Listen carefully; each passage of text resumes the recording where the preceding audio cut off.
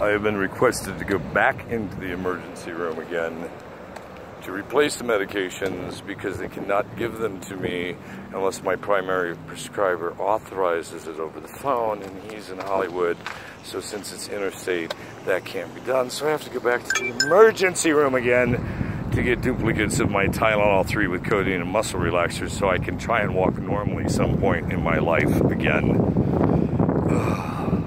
I gotta get rid of these Walmart's bubblegum tennis shoes that I've had for about a month that there's no tread left on the bottom. They're just ridiculous. Seriously, I mean, danger. You will hurt yourself in these. Do not walk in them. You will die. Oh, my feet hurt so bad.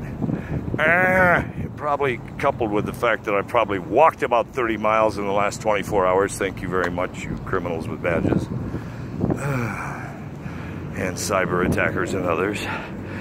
Molly Hatchet time. Judas Priest. AC/DC.